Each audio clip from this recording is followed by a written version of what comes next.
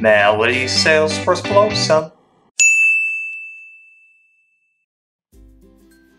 Hello Flowsome people, welcome to the Salesforce Flowsome channel.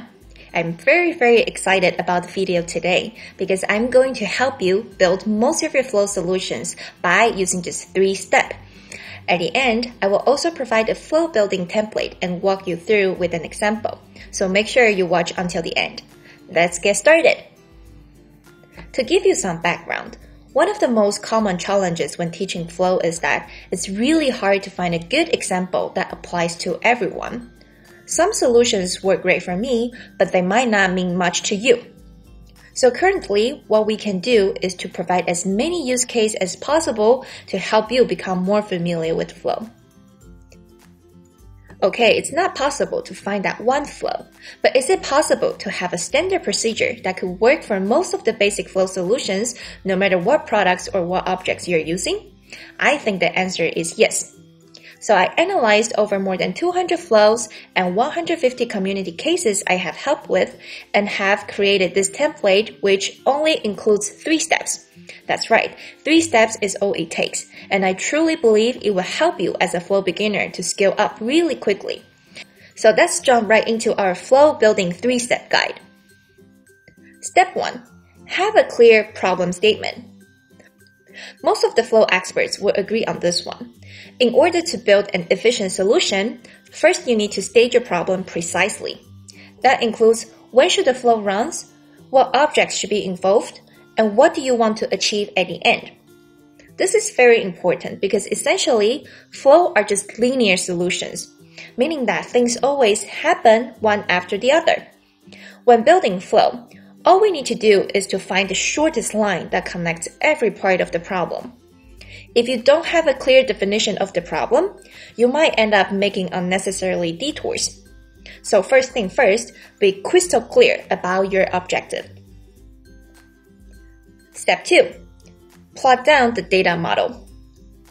When it comes to flow, if we exclude the custom actions or components, the elements we can use are actually quite limited. But flow is still highly flexible because we can manipulate many different objects freely. There are standard objects like account or opportunity that are easy to understand, but there are also many advanced objects like record type, email message, entity or field definition, and so on. To become fluent in flow, having the overview of the data model involved is as important as knowing the basic of flow concepts. So to draw the data model, we will use the standard Salesforce notation. For one-to-many relationship, you put a fork between 2 objects, and the fork side will be the child side. For example, this is saying account is the parent and opportunity and contact are the child, and one account can have many opportunities. For many-to-many relationships, draw down the junction objects explicitly as well. For example, opportunity and contact can have many-to-many relationships, so we will draw down their junction object, which is opportunity contact role. Finally, for the parent side, I will put it 1 level up and vice versa. When you build more advanced flows, you will start using a lot of objects that we don't see from the user interface, so make sure you search and utilize the developer guides. Step 3. Draw the line and convert it into flow. To summarize, flow creates linear solutions that run through your data model to get to the goal. So after the previous 2 steps, now you just need to draw that line, identify the action, and convert them into flow steps. Then you will have your first draft solution. So now let's practice with a template and an example. So the example today is when an opportunity is closed won, we want to check a box on the related account and the related context that's identified from the opportunity contact role object. So let's start with step 1, have a clear problem statement. You always want to use this problem structure. When something happens on which object, I want to do something on which object. For the first blank, you can fill in the values such as user clicks, record changes, specific time comes, platform event arrives, or another automation runs. And each of the value corresponds to a specific type of flow. If you want to understand more, you can see our All About Flow session. And the blank after I want to you can fill in the actions such as update records, send emails, and so on. And the two blanks before the object, this will identify our start and end of the flow. An additional note is if it's a record trigger flow, do we want to update the same record or not? If we want to update the same record, we will use a before trigger. If not, we will use an after trigger.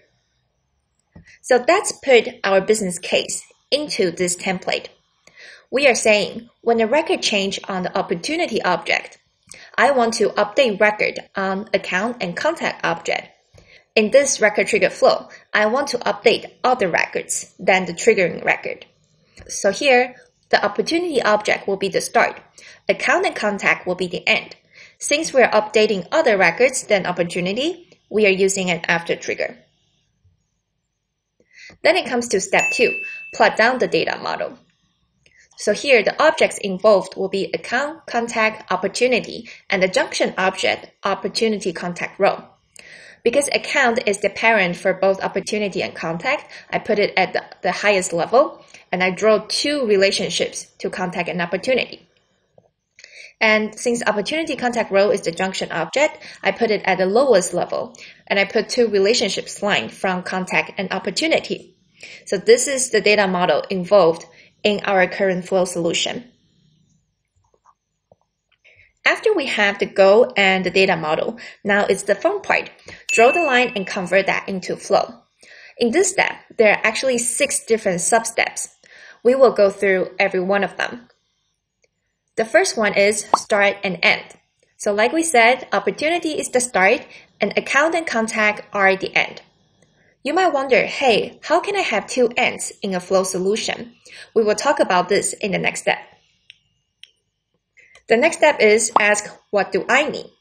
So in this case, because I want to update account and contact, the most important thing I need will be the account ID and the contact IDs. So from opportunity to get the contact ID, you just draw the line based on the data model. I will need to go through the opportunity contact row and go to contact.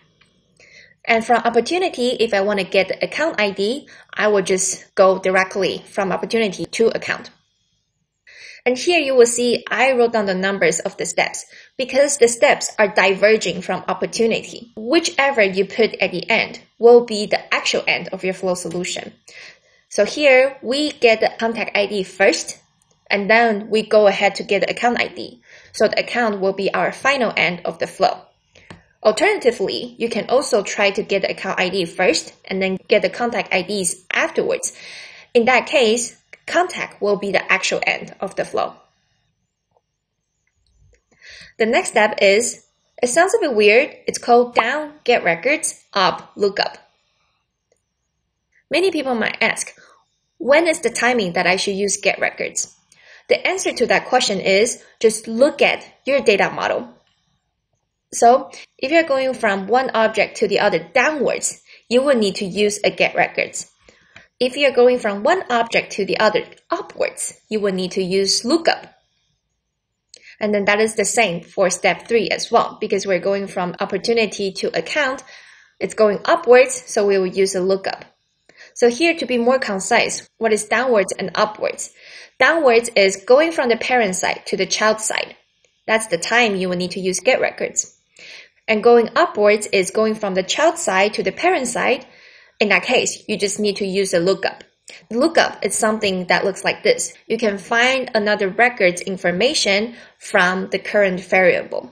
So that's the general rule of when you should use get records and when you don't need to.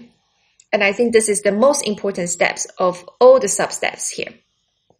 Of course, there are some exceptions to this general rule. When you're going upwards, you might sometimes need to use get records. It all depends on whether the lookup can get the fields that you need. For example, here you can see from the opportunity variable, I can only get the account ID. But today, if you need other account fields, like account name or annual revenue, things like that, since you couldn't find them from the lookup, you will need to use the get records. So let me summarize again.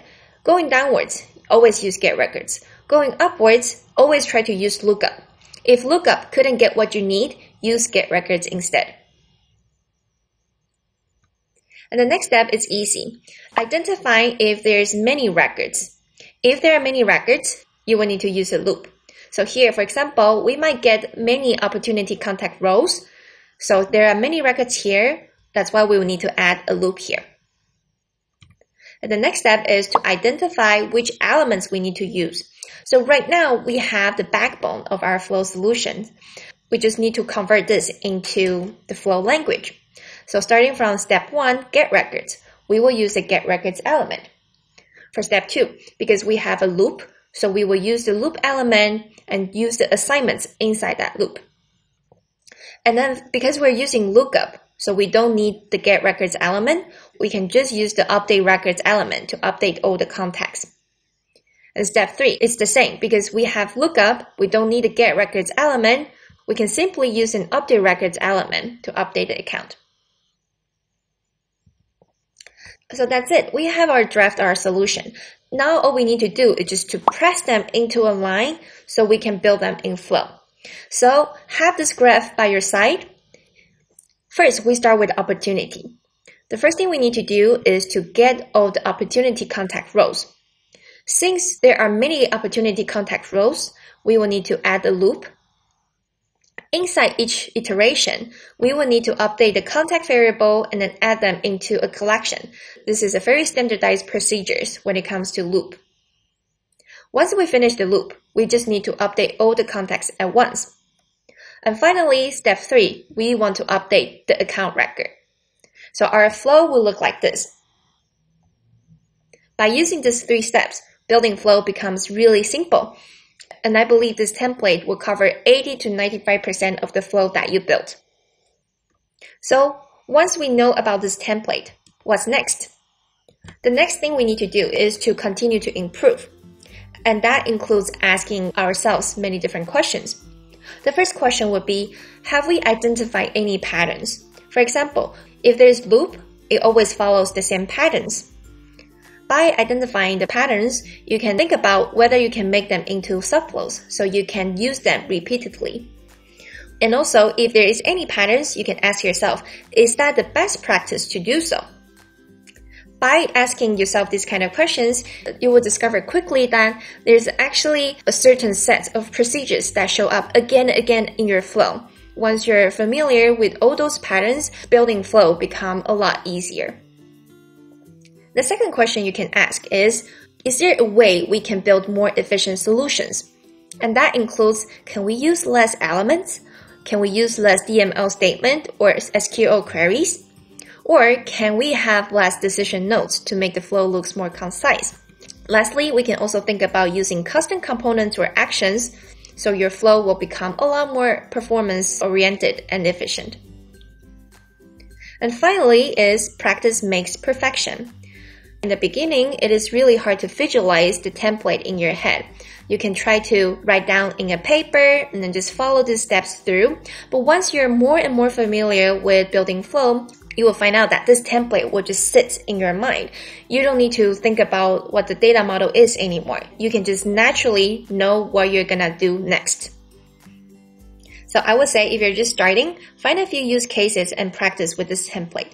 Once you're more familiar with the template and the structure, you will be able to create that blueprint in your mind and build the flow really fast and efficiently. That concludes our 3-step guide to build your flows. I hope you find this helpful and good luck with all the future buildings. If you enjoyed this video, like, subscribe, and turn on notification. Salesforce Flowsome, thank you for watching.